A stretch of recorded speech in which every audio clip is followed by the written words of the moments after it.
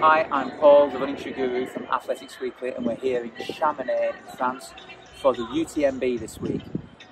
I'm looking at the Hoka Mafate Speed 4 right now. This is the latest generation of the Mafate. Lots of cushioning. It's kind of built for this type of race, UTMB, 170 kilometers in the mountains, and we've got lots of cushioning. 33 millimeters of stack in the heel, dropping 4 millimeters to 29 millimeters thick in the forefoot.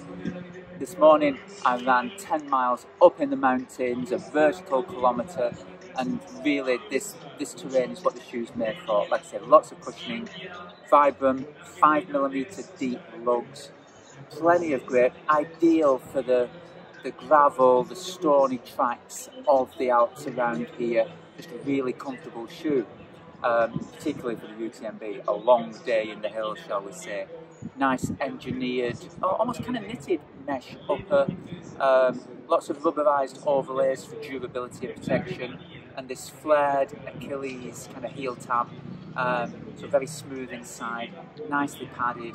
If you're running a long way, whether that's 10k or 170, this is going to be a great option for that type of terrain. So that's the Hoka Mafate Speed 4.